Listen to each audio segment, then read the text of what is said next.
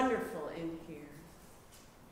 Let us fill our hearts with the light of the Holy Spirit and sing, "Come, come, everybody worship." Number 2271, "In the Faith We Sing."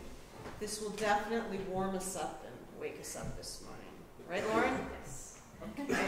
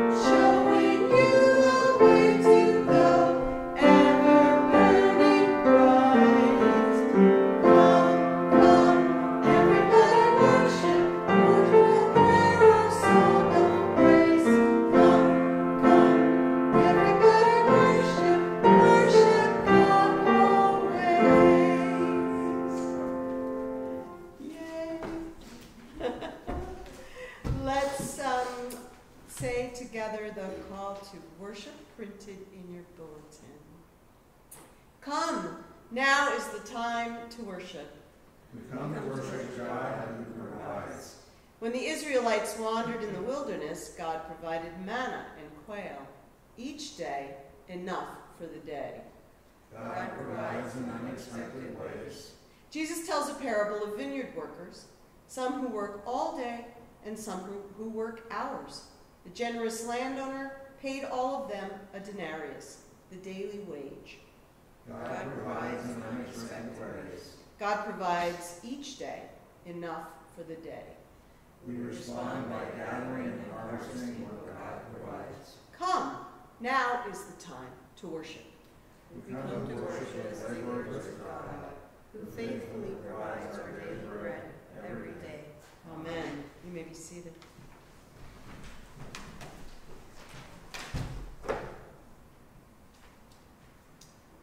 Let's take a moment to gather our thoughts, move our hearts closer to the Holy Spirit.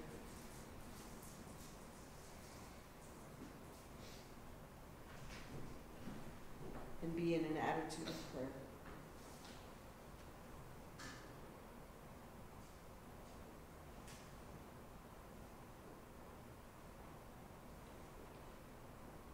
Holy God, we know that your kingdom is available to anyone who decides to give up their own selfish desires and turn to you.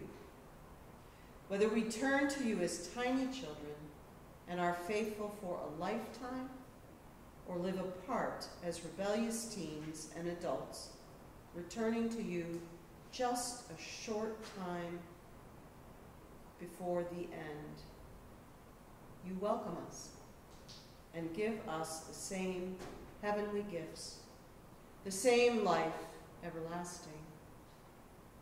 For that, Lord, we are so thankful. We thank you, Lord, that this day, today, we have heard your call and are here to worship you. Open our ears to hear your word and your message for us. Amen.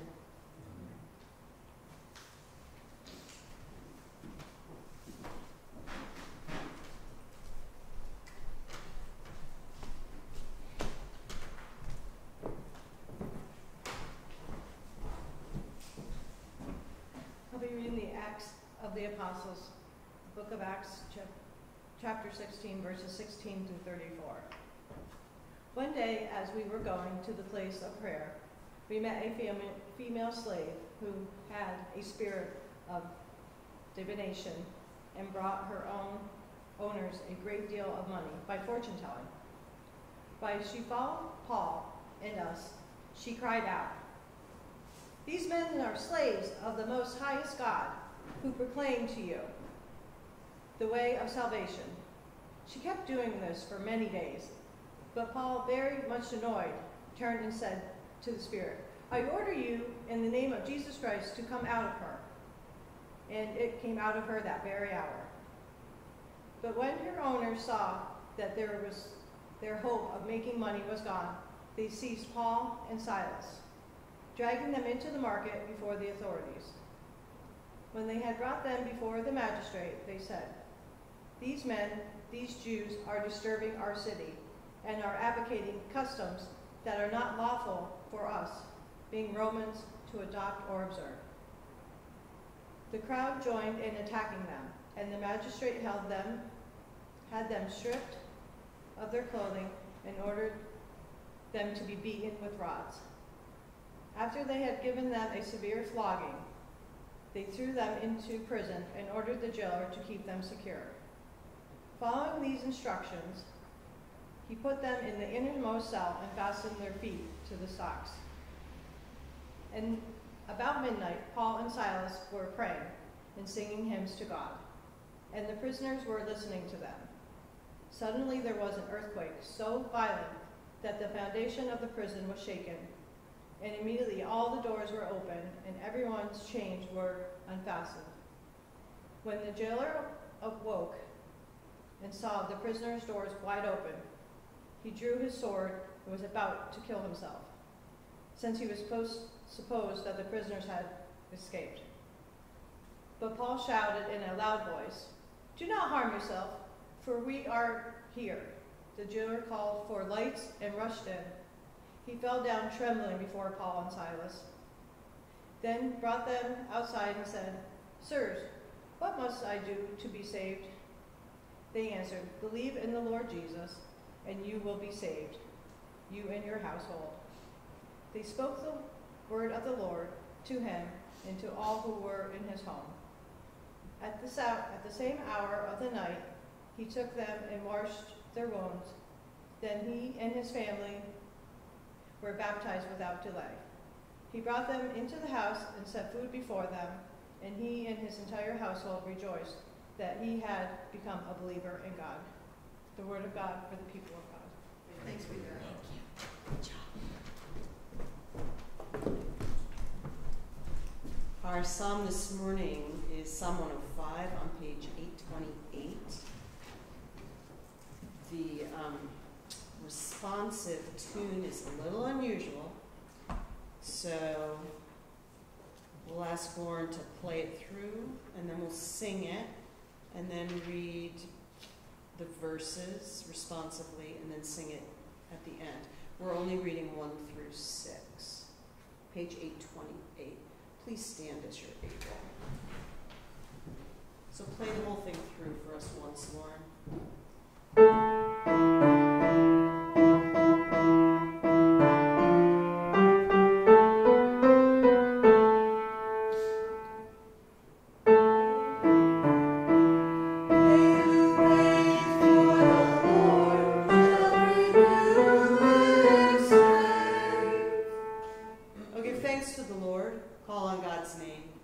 Make known God's deeds among the peoples. Sing to the Lord, sing praises. Tell of all God's wonderful works.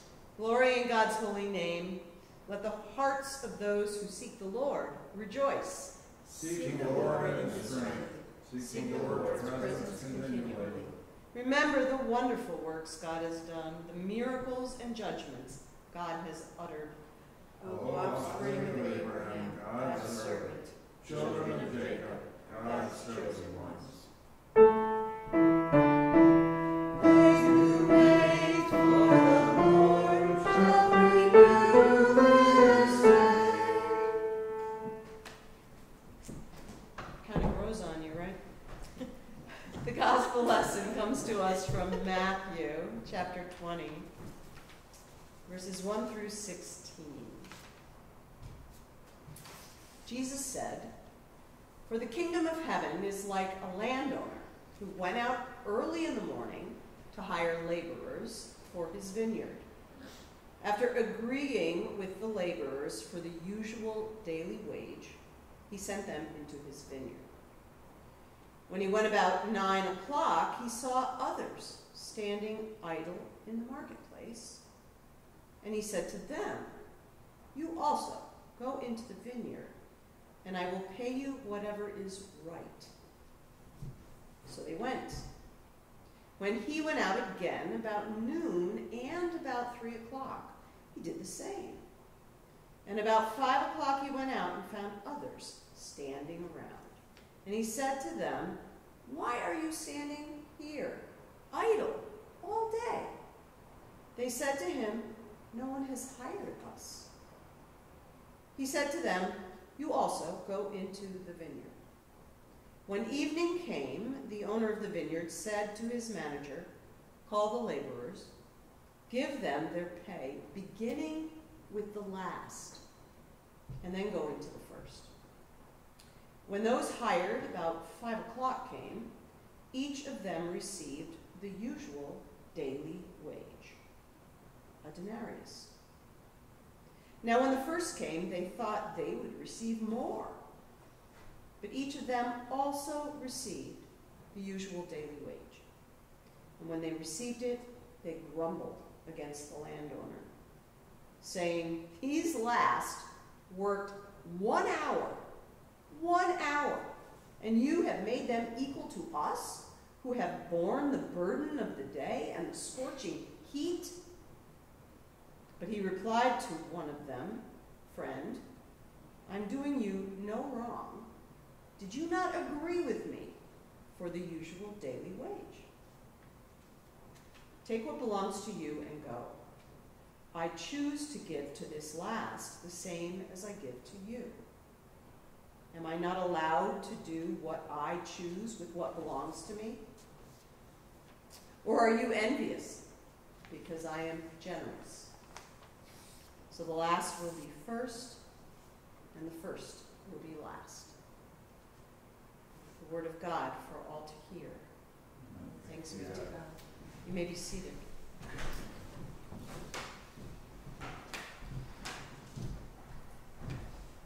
Well, I can tell you that I'm glad that I am not a laborer in a vineyard this morning.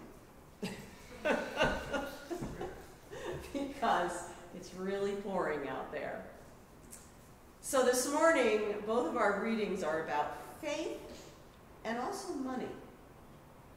What do these images of the kingdom of God, presented by Jesus, and the incident with Paul and Silas and the jailer, say to us? So in Acts, there's a female slave with a spirit of divination. Michelle read this great story to us. Very good, Michelle. Well done. So this woman with the spirit of divination can see into the future. She proclaims that Paul and Silas are slaves of the Most High God, who proclaim the way of salvation. And she proclaims it, and proclaims it, and proclaims it again, and Paul gets annoyed and says, "Go away in the name of Jesus Christ." He casts out the spirit. Well, her owner is quite upset about this because he was planning to get rich using this spirit of divination. The owner doesn't pay any attention to the woman's proclamation that Paul and Silas proclaim the way to salvation. He doesn't pay any attention to that. He only cares about the lost opportunity for wealth. So he has Paul and Silas stripped, beaten, and thrown in jail. And during the night, they're singing and praying. All the jail, the people in prison are listening as they sing and pray. And there's an earthquake, the doors fly open, but nobody goes anywhere. The jailer recognizes the power of Jesus and falls down asking how he might be saved. Paul and Silas tell the jailer and his family about Jesus. They believe and they're baptized, and they invite Paul and Silas to their home for dinner, and they rejoice. In the Gospel of Matthew, Jesus says, the kingdom of God is like a landowner who invites people to work in his vineyard early in the day and promises to pay the usual daily wage, and they agree. And as the day goes on, the landowner continues to invite people to do the work in the vineyard. And at the end of the day, they all get the usual daily wage, enough to buy a large loaf of bread for a family. The landowner, Jesus says, is like the kingdom of God, offering work to all who will accept it throughout the day. Everyone who accepts the work, who tends the vineyard, everyone who serves the Lord receives the reward. Everyone who does the work of the kingdom, whether they accept Jesus as Lord early in their life or at the last minute, everyone receives salvation. There's no hierarchy. The workers who worked all day grumble because they got the same thing as the ones who only worked for an hour. But the landowner reminds them that they agreed to their reward when they started. And he's generous. And everyone who ignored the opportunity lost the reward.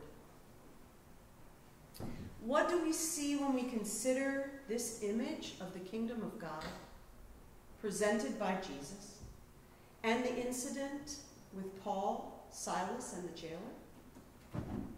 What do we see when we look at these images and compare them to life as we know it today?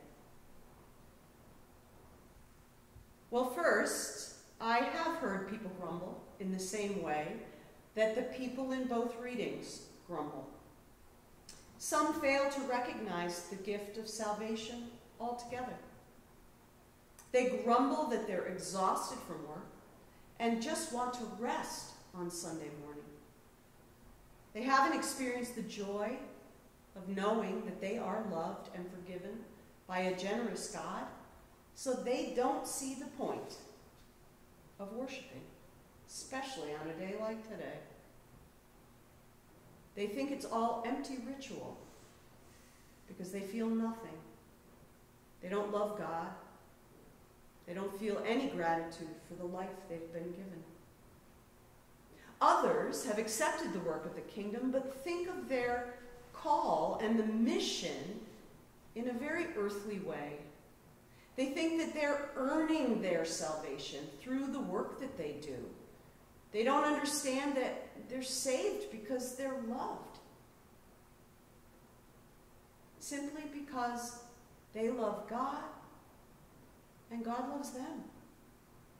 People who think of salvation and kingdom work in transactional terms don't think it's fair or even possible for a person who has ignored God and lived selfishly to repent and be saved in the final hours of their life. Their earthly sense of transaction and hierarchy dictates that a greater salvation is due to those who labor longer and harder. In fact, folks who are stuck in this kind of mindset have a hard time welcoming new people into the congregation. They often create hierarchies within the congregation, holding on to the tasks that they consider more valuable, and only allowing newcomers to do tasks they think are beneath them. But that's not what Jesus teaches us. Jesus does not teach that way of living. Jesus teaches love and generosity. There's work for everyone. God is generous and abounding in love for God's children, and the gift of salvation is given equally to all who accept the invitation. And from that point forward, people who live with hearts filled with love for God and their neighbors and a true desire to abide by God's law are saved. There is a lot of hierarchy in our world. Is it possible to find a place where everyone who's willing to work receives a daily wage? Enough to live on? A lot of people work 2 or 3 jobs to get by these days. Are there places where pay is spread evenly, providing enough for everyone? 45 years ago, 2 guys started an ice cream company. Maybe you've heard this story before. They made a pact with their employees that from top to bottom, the pay ratio between the highest salaried executives with the most responsibility and the lowest earning worker would never be greater than 5 to 1. To their credit, they kept their promise for 16 years. But when it was time for them to retire, they could not find a buyer willing to accept that system. Every buyer insisted that the CEO would get a lot more than 5 times what the lowest worker got. That company is Ben & Jerry's. The 5 to 1 rule is no longer in effect, but it was. Last year, the annual Executive Pay Watch report, which tracks CEO to worker pay ratios, revealed that S&P 500 CEOs averaged 324 times the average worker's pay.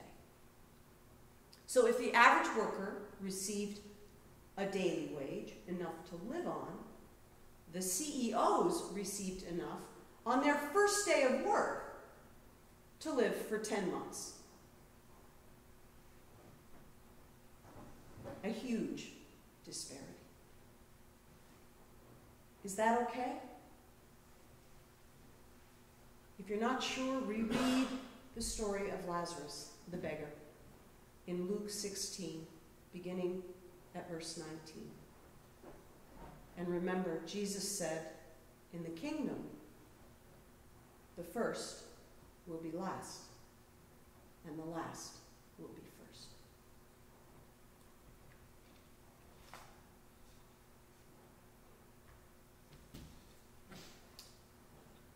Our response to the word is, "As the sun doth daily rise," number 675 in your hymnal.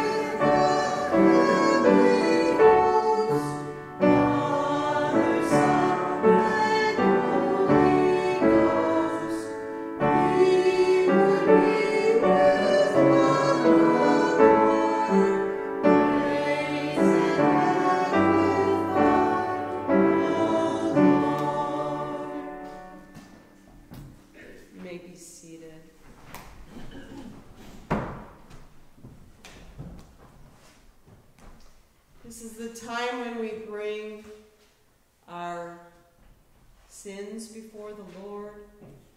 If you would turn to page 893 in your hymnal.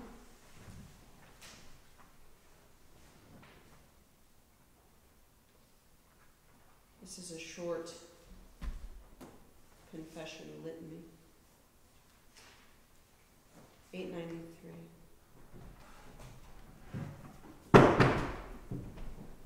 Lord, we confess our day-to-day failure to be truly human. Lord, we confess to you. Lord, we confess that we often fail to love with all we have and are, often because we do not fully understand what loving means, often because we're afraid of risking ourselves. Lord, we confess to you. Lord, we cut ourselves off from each other and we erect barriers of division. Lord, we confess to you. Lord, we confess that by silence and ill-considered word, we have built up walls of prejudice.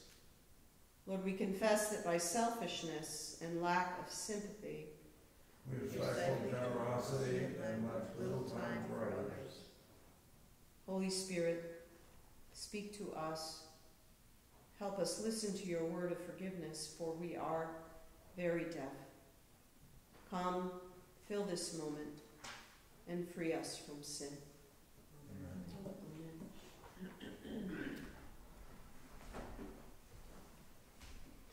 Now let's share our concerns and celebrations and lift them to the Lord. Does anybody have a prayer request this morning or a joy to share?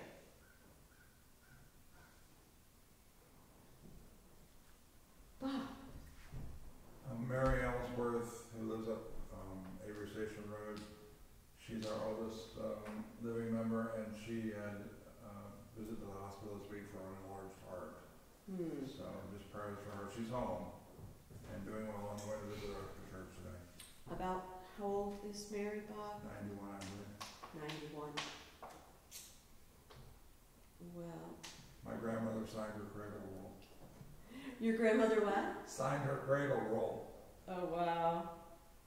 which she proudly portrays in her bedroom. Oh, really? Oh, so Mary went to the hospital. Let's pray for her. But she's home now, you said. Thank you for visiting.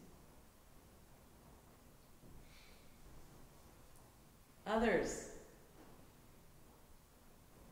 James Workman, who worked for the London Township, that passed away this week. What's the last name, Jeff? Workman. Workman? W-E-R-T-M-A-N. Say again? Workman. E-R-T-M-A-N. E-R-T-M-A-N.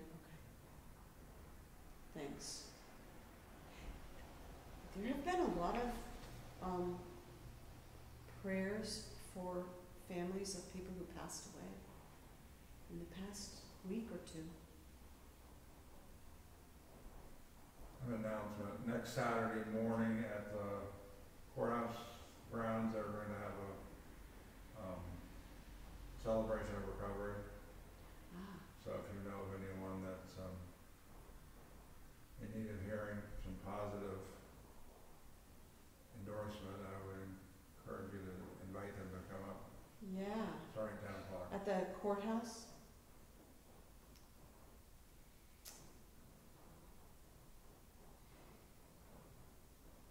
Yes, I posted a few things downstairs that Joe Peters, the DA, shared with the ministerium this past week. They're up on the board. It's a program that he is sponsoring, that he sponsored and is promoting to make people aware of it, where people with substance use disorder, as the medical community calls it, can seek treatment rather than going to jail. So it sounds like a great program. And he emphasized to us that if you see a person in need, who you know is struggling with drugs or alcohol, you can anonymously call the program and let them know. And personally, I would promote speaking to the person first to find out where they are, see if they're ready.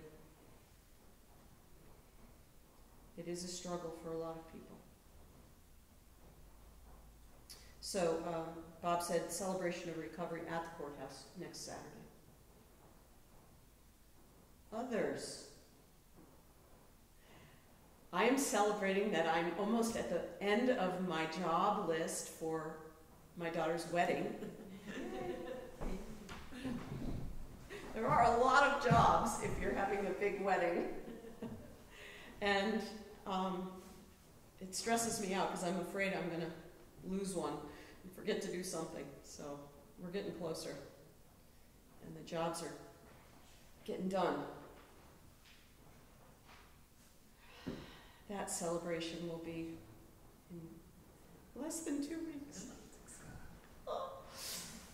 And you all will be enjoying Laity Sunday on the 8th in my absence. So I will be thinking of you and praying for a successful worship experience, as I know it will be. It always is. Anybody else? There are quite a few new names on the prayer list. I added Sandra Talcott, who is Gladys Anderson's daughter-in-law. I visited Gladys this week. She met me at the dinner, and so I asked if she'd like a visit. And since she had met me, she said yes. I'd asked before, but she didn't know who I was, so. What happened to Sandy? Sandy was living in Florida. Her husband passed away 6 years ago. Yeah. Something happened in the spring. They don't know what, and she is having confusion, difficulty speaking. She's in Danville, so please pray for her. Gladys seems to be, we had a good talk. We had a good conversation. Her impression is that they don't know what's going on. It sounded to me like a stroke. Like a stroke, probably. But I'm not a real doctor. I just play one on television. Her sister is married to Jim Mislevy that lives from Chupille. Okay. So I'll call her and find out. Yeah, I mean, so do pray for her, and pray for Gladys. She talked about how she was often the caregiver for various relatives, when things happen, and it's hard for her that she can't take care of people now at her age. So, lovely lady. Anything else? Okay. Any news on Ethan? No, Nothing. No one was out. Well, that means hopefully the future, there's potential for the future. The story isn't over, and that's good. When the story isn't over, there's still time. Alrighty. Let's pray.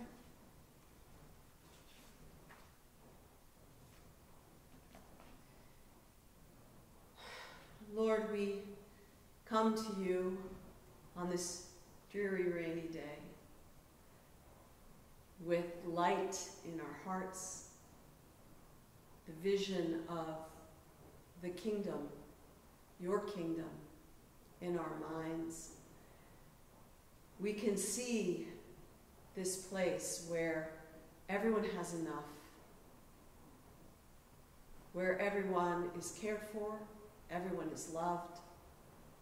Those with an abundance share so that no one goes hungry. It is a joyful image of love and care. We know that on this earth, there are many who have a lot and do not share. We raise them up to you this morning, Lord, that you might soften their hearts to recognize those in need and to offer help, offer assistance when they can. And we pray for all those who are on our prayer list, Lord. So many people who have lost loved ones, including just recently the family of James Wortman. We pray for those whose family members are sick, and for those who are sick, that they may find care. Especially this morning, Lord, we pray for Mary and Sandy. We pray for those who are suffering from sicknesses of the mind and heart, those who turn to self-medication,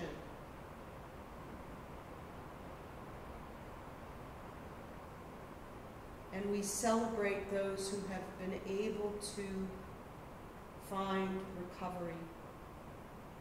We ask that you be with them and those putting together the program for next Saturday, that more people understand that there is the possibility of a brighter future, that hope is alive, and that there are those who will support them in their efforts to recover. We thank you, Lord, for all of your attention to those in need, and especially we thank you for salvation through our Lord Jesus Christ, who taught us to pray, saying, Our Father, who art in heaven, hallowed be thy name. Thy kingdom come, thy will be done, on earth as it is in heaven. Give us this day our daily bread, and forgive us our trespasses, as we forgive those who trespass against us. And lead us not into temptation, but deliver us from evil. For thine is the kingdom, and the power, and the glory forever. Amen. At this time, we bring forward our offering to God.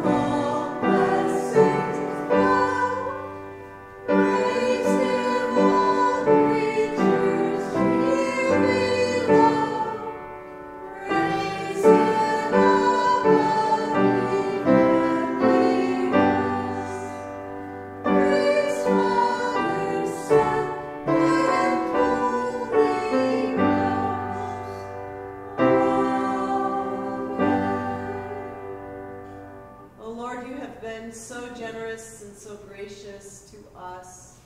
You called us into salvation through your Son, Jesus Christ, and we are eternally grateful. We offer these gifts so that others may hear your call, so that others may follow the way of salvation. To God be the glory. Amen.